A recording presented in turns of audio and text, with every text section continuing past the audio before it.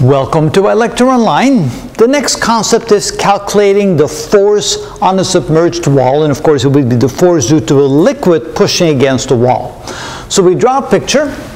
We have the width of the wall, we have the depth of the liquid, that would be the height of the column of water that's pushing against the wall, and now we're trying to find the force on that wall. And we have to remember that the pressure varies as we go further down into the liquid.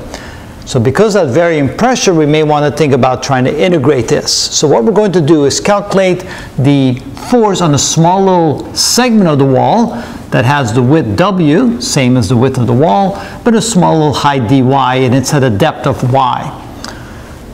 We should know that the equation for a force can be found by the equation of pressure. Pressure is force divided by area, so therefore when we solve this for force, we get force equals pressure times area. So that means that the pressure on the small little segment right here can be called a dF, a small amount of force. I should say force, not pressure, a small amount of force, and that's equal to the product of the pressure at that depth times the area of that small little segment. And of course, the pressure at that depth is going to be equal to rho gy. And that will then be the area of that small little strip. And then if we then integrate that all the way from 0, the top of the pool, all the way down to the bottom, then we get the total force on the entire wall.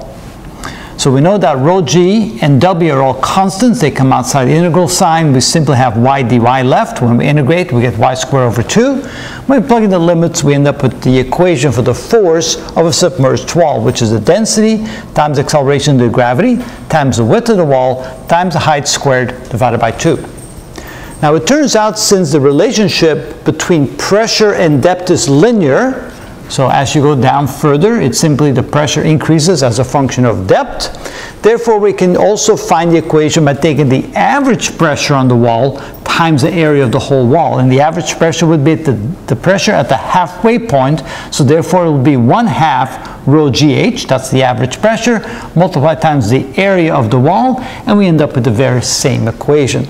So finding the force on the submerged wall is relatively easy. We can either use this, or we can do the integral and find out what the equation is that way. And that is how it's done.